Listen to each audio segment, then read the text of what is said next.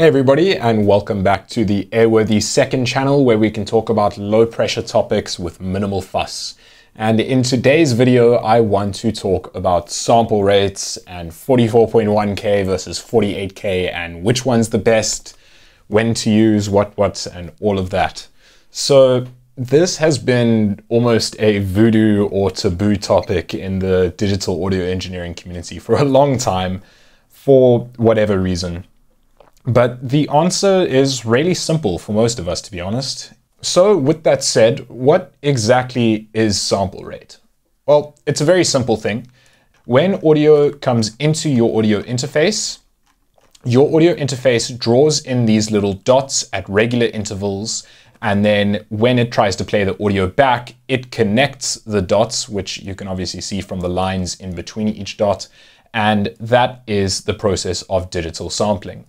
So when you are in a 48K session, what it is saying is every second that passes, your audio interface is going to track 48,000 of these dots, okay? And similarly, a 44.1K session means that every second that passes, 44,100 of these dots are going to be recorded and or played back. Now that's a pretty simple and quick explanation of sample rates. If you want to know more, please be sure to subscribe to the Airworthy main channel, link in the description. We'll be doing a short masterclass on sample rates and general audio theory very soon. So now with an understanding of samples and sample rates in mind, you can likely guess what happens when you try and squeeze a 48K sample into a 44.1 session. The DAW obviously doesn't like it, so it tries to cut some of those excess samples out, turning your 48K file into a 44.1 file. This is called downsampling. Now, downsampling is pretty easy for most DAWs, and they do it without losing much audio quality. But upsampling, on the other hand, that is where they begin to struggle.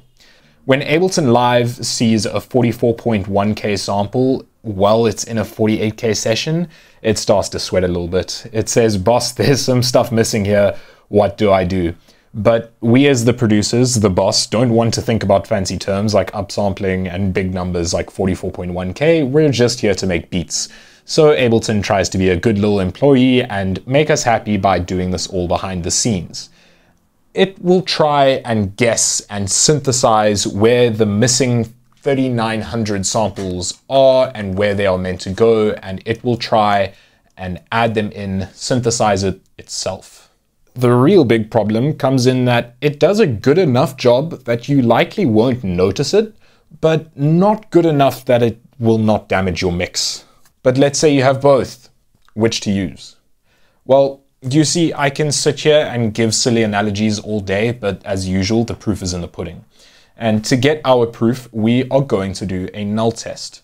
Now, a null test involves two audio tracks in which one of them has their phase flipped. This causes the waveforms of each track to negatively interact and break each other down. Anything that is identical between the two will cancel itself out, leaving only the difference behind. You can see and hear this happen with the snare sample. We've got a duplicate over here, and if we start by just playing the snare on its own, we can see that it reads at -6 dB. If we enable the other one, they should double, jumping up to around 0 dB. And finally, if we invert the phase on one of them, they should completely cancel each other out. As you can see, we have audio coming in here, but nothing reaches the master because when they sum together with their phase flipped on the one, they cancel out. You can even see this change. If I drag and offset one of them even slightly, they will no longer fully cancel out. But now if I put it back into position, they cancel yet again. Okay, so we've now heard and seen that when you null test two identical samples at the same sample rate, they completely cancel each other out. But check this, what if I take those same two samples, but downsample one of them to 44.1?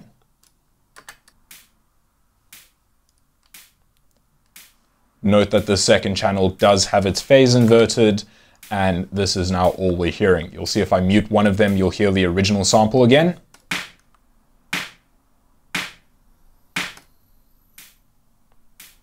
The difference that we are hearing here indicates what we are losing during the downsampling process.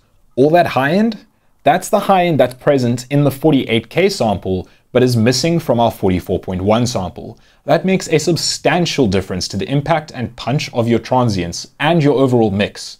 Okay, so now that we know which frequencies we're missing out on, let's see if we can actually hear them in the sample itself.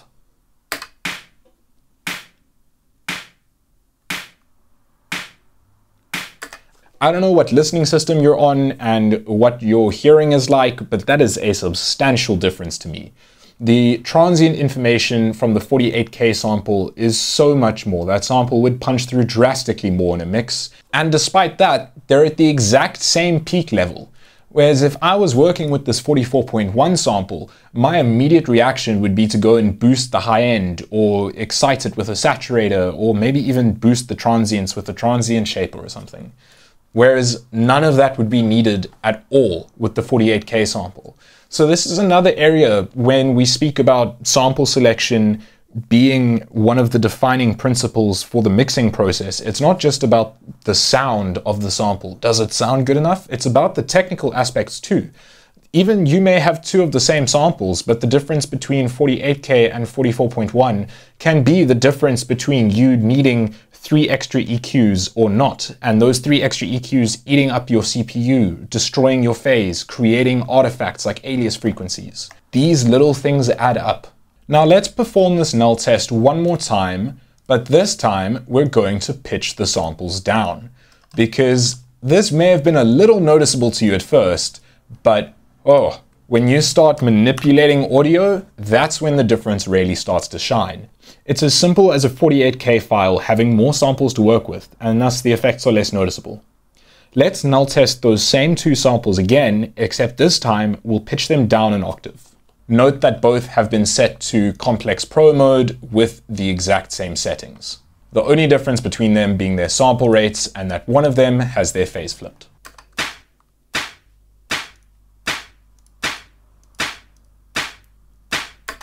That is enough frequency content that it could be a whole sample on its own. And now again, having done the null test, we know which frequencies are missing. Let's hear if we can hear them from the samples themselves without the null test.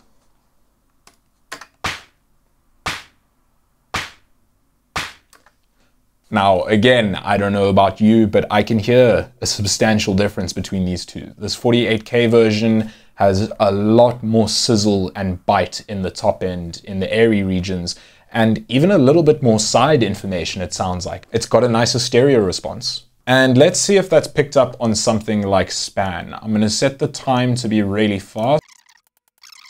Okay, and for our final test to give you some actual visual proof, I've got two instances of span over here.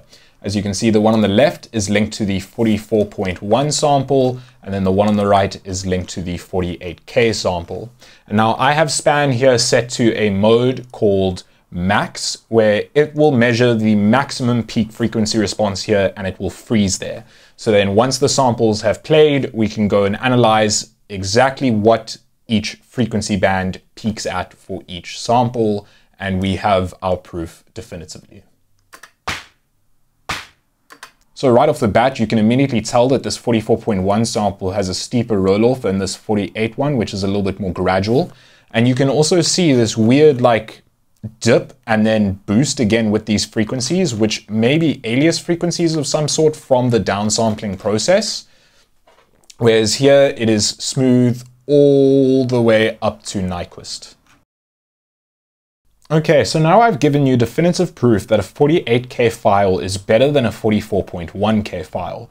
But what does that actually mean for you? Well, it means you should be running your sessions at 48K for one, but here's the real kicker. I want you to go into your sample folder and identify the sample rate of all of your favorite samples. I think you'll be shocked to find just how many of them are at 44.1. You see, a lot of the old school sample vendors started off at 44.1 because that was the standard back then, but now they're locked into it and just can't change. So if you're using samples that are at 44.1, what do? You have one of three choices.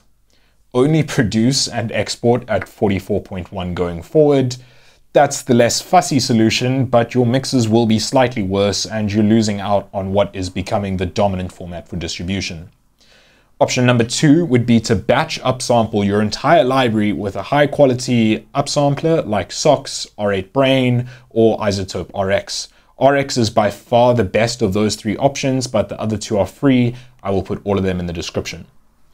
The third option is to just stop using 44.1 samples altogether and only purchase from 48K vendors going forward, such as Airworthy Music. Link in the description. There will of course be more about this on the main channel, so subscribe there to not miss out. And if you learned something in general from this video, please leave a like. If you feel that 44.1 is better, let me know why in the comments, and subscribe so you don't miss the next one from the Airworthy second channel. I hope you have a great rest of your day, and I'll speak to you very soon.